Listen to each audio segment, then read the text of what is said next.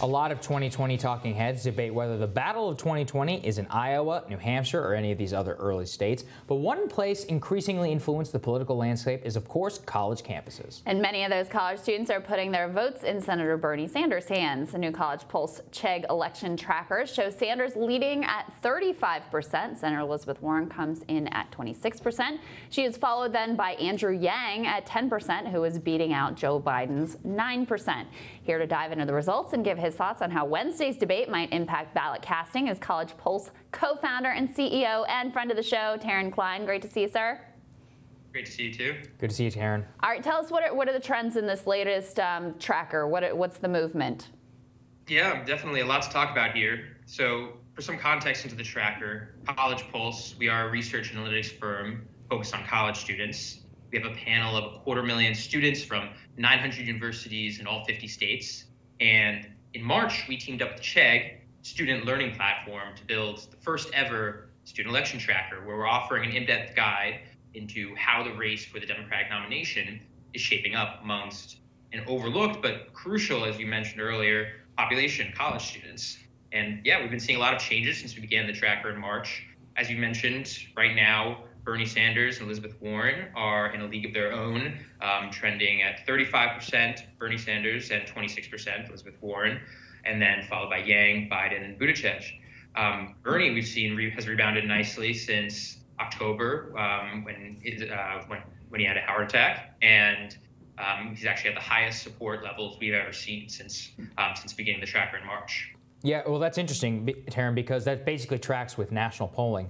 Is that, around the October front, he had a dip in the polls, basically nationwide, not just amongst college students, and he's basically bumped up ever since to that 35% level. What other growth have you seen? I believe Andrew Yang, he's increased quite a bit of support. It's not just, amongst national college students. Also, as I understand it, I think in New Hampshire as well, in the under 29 demographic, one of the latest polls we were looking at, he actually leads the field in the under 29 demographic there. Very interesting. Right, yeah. When we started this tracker in March, we saw Andrew Yang polling at 1 or 2%, and now he's climbed up to 10%. He has hit a little bit of a ceiling, we've noticed. He's been hovering around 10% since September. But that is notably higher than it's important to note that is higher than than Joe Biden and Pete Buttigieg and other candidates that are higher than him among the national population. Mm-hmm.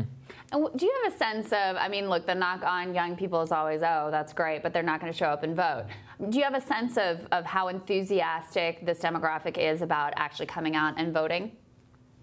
Yeah, that's an often repeated trope around college students, is that, hey, great, they're not gonna, they might think a certain candidate, they might be supportive of a certain candidate, but at the end of the day, it doesn't matter because they're not gonna vote. But the data really just doesn't support that. First off, we're talking about a demographic of 20 million U.S. citizens. And that is, and when you look at, in terms of voter turnout, you can see that from the midterm elections in 2014 to 2018, the largest increase actually in voter turnout came from this population. And so when you look at the sheer quantity, they're important to take into account, but also when you look at the trends in voter turnout, it suggests that they're going to be very important in this upcoming election, especially in these battleground states that we're talking about. In New Hampshire, there are more psychology majors at University of New Hampshire than the number of voters that had separated the general election in 2016. In Pennsylvania, another state that, just last week, the Siena and New York Times poll suggests is going to be very competitive. There's 150 colleges and universities. So to overlook college students as an unimportant demographic in this population, in this upcoming election, would be a mistake and likely cause us to be very surprised when the actual votes come in. Yeah, I think that's a really good point. Another thing we don't talk about as much with you, Terren, is about Donald Trump and his support on campuses. What are you seeing there in terms on the Republican side? Yeah, so thank you for bringing that up. We have, as I mentioned, 20 million college students, but it's important to note that 60% are self-identified Democrats, 10% independents, and 30% Republicans.